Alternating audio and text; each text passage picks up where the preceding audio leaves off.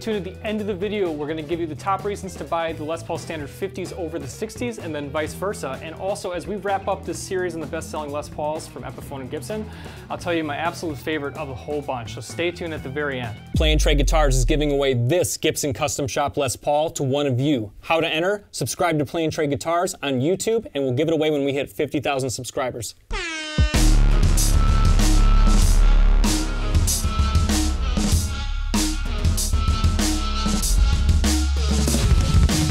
Welcome back to Play and Trade Guitars. I'm John, that's Zach behind the camera, and this is Play and Trade Guitars, where we play and trade it. We're wrapping up our series on the best-selling Les Pauls from both Gibson and Epiphone with a comparison today of the standard of standards. We're talking the Gibson Les Paul Standard 50s and the Gibson Les Paul Standard 60s.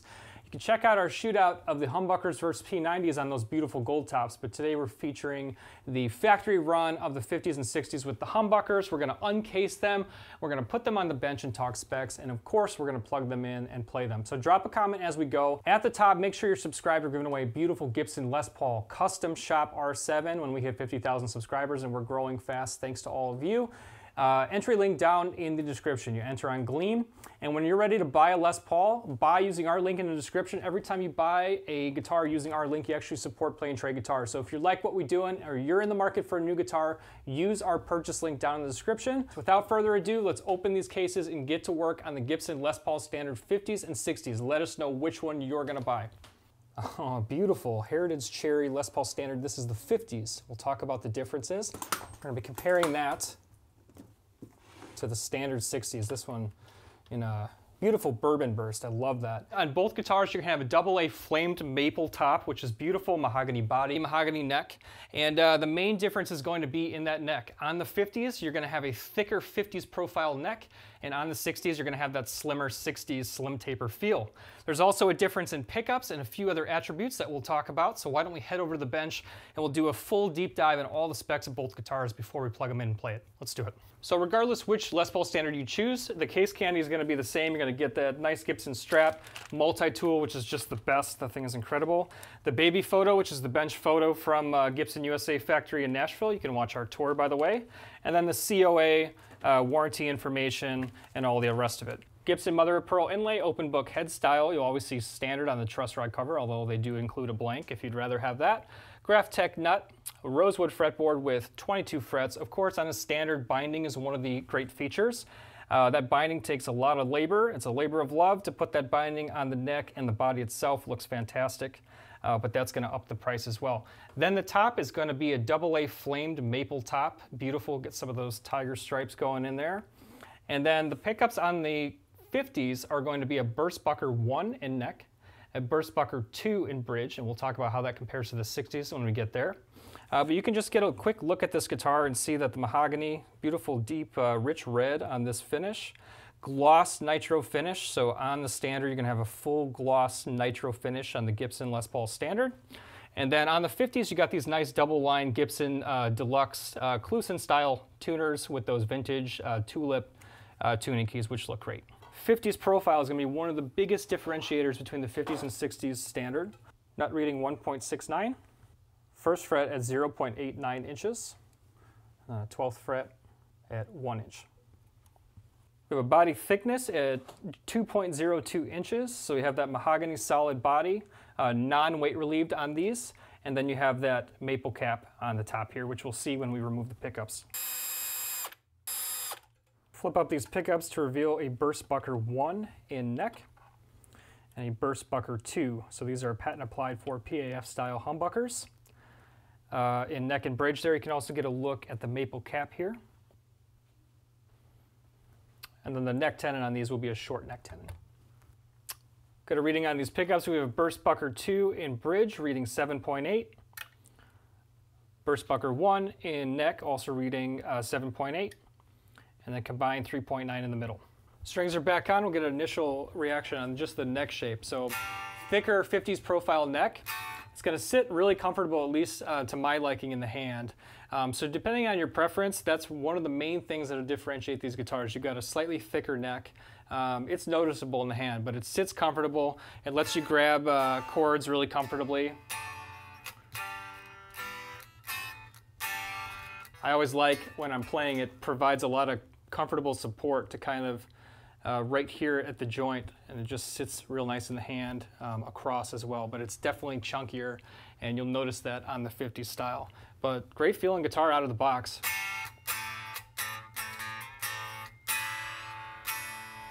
Let's get a weight and we'll move on to the 60s.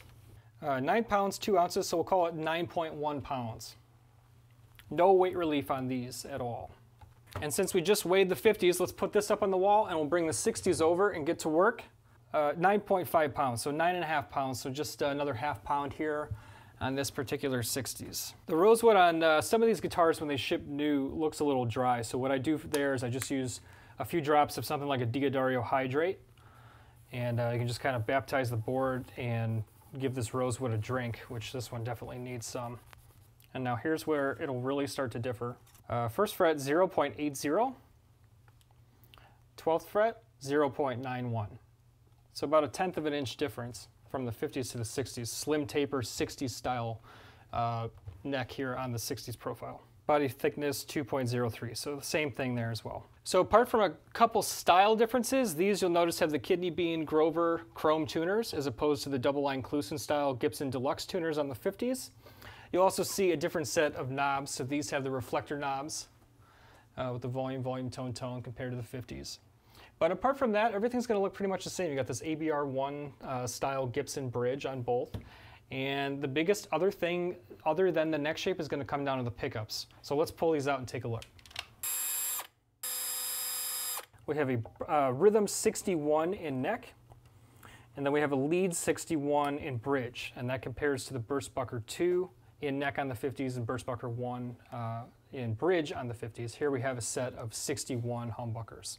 And also while we're in here, you can also get a look at that maple cap and that mahogany body and all that routing. Keep watching to the end, because at the end I'll give you reasons to buy the 50s over the 60s and vice versa. And then since we're wrapping up our Les Paul series, I'll actually give you my opinion of my personal favorite Les Paul from the whole lineup. So stay tuned, but let's get this put back together, a few more specs, and we'll be ready to play.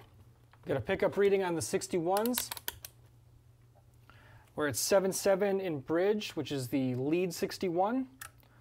We're at 7.6 in the neck, which is the Rhythm 61, and 3.8 combined. Checking out the 60s neck profile, noticeably slimmer. So I have, I guess, relatively bigger hands, and I always notice on the slim taper, it'll leave more of a gap in the same part I was telling you that I really like being supported by the 50s thicker neck. So keep that in mind. I think if you have bigger hands, to me personally, the 50s profile feels pretty good. But a lot of people absolutely love the slim taper, and I have guitars that are great that have slim taper necks too. But you can definitely notice that the 60s is going to give you that slimmer profile. I really feel like I can feel a pinch down here more so than on that 50s fatter style neck.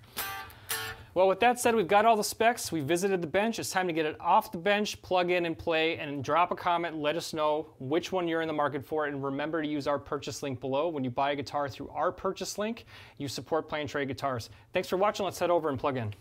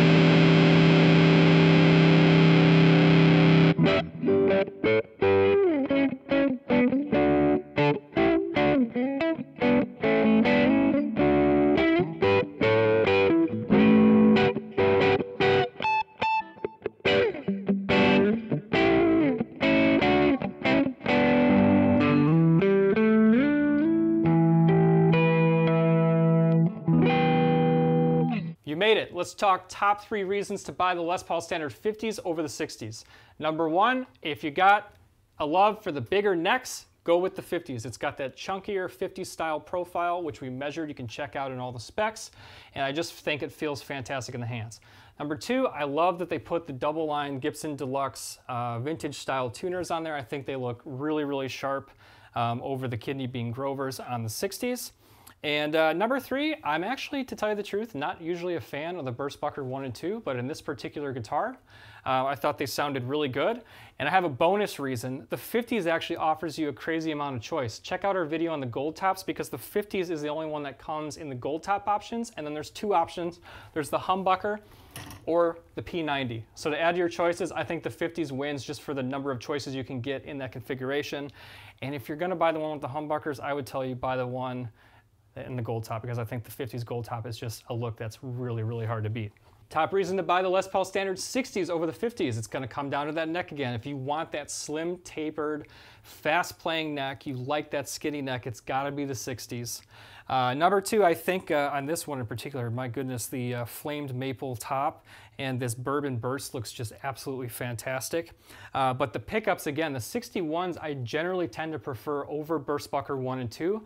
I think that they have a bit more well-rounded clarity than a Burstbucker 1 and 2, which to my ear can sound harsh in a lot of guitars.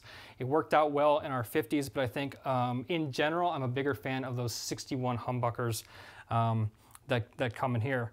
And number 3, kind of a curveball reason, but I'm assuming you already have your heart set on one of those 50s gold tops, or maybe the one with the P90s. And if you've already got the 50s gold top or the one with the P90s, well then add the humbucker, maybe round out your collection with the 60s for a little variation, especially when you layer guitars in recordings. It's always helpful to have 2 that sound a little bit different, and the 60s will do that. So really, at the end of the day, it comes down to neck shape and pickup configuration. And beyond that, drop a comment and let us know which one you're after, which one is your dream guitar. And as we wrap up this series, I was saying that I would let you know what my absolute favorite of the whole bunch. I think you can line 10 great guitars up in a row, and one of them just sometimes has that absolute magic. And for whatever reason, the one that was my absolute favorite of the whole bunch was this guy right here. This one had a special magic to me if we're talking kind of standard Gibson productions. This particular gold top 50s with the humbuckers, this is just, even as I pick it up now, it just feels fantastic. I think it had a perfect weight, like 8.5 pounds or something. And it just feels and plays fantastic. I love P90s, don't get me wrong. But if I had to pick a favorite of the whole run in our series on Les Pauls, I'd have to pick the gold top with the humbuckers. I just loved it. Thanks for watching. Check out all the rest of the videos, and when you're ready to buy, use our purchase link down in the description. We'll see you guys in the next video. Thanks for watching.